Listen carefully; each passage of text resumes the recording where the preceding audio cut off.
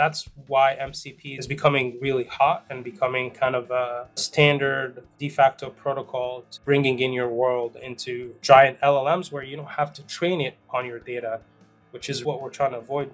Training and inferencing the base models of the AI, that's costly. You and I can't do it. Even if we wanted to, we have to have access to massive GPUs to be able to retrain and knowledge of data science that needs beyond for me, right? And so I think it's really cool.